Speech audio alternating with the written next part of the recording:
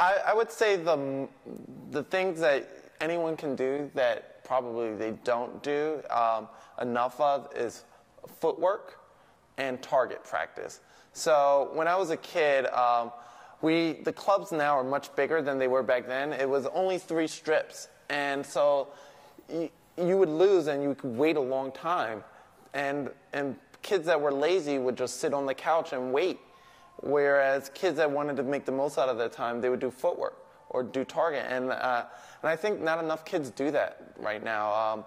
You know, they teach, like, people want to learn tricks. They want to learn, like, instant gratification. But, like, the most important thing that anybody can do, regardless of their ability, is, like, try and master your lunge. Try and master your advanced lunge.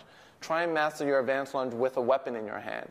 And that takes a lot of practice and a lot of repetition, and it's not sexy, it's boring, but it's so effective.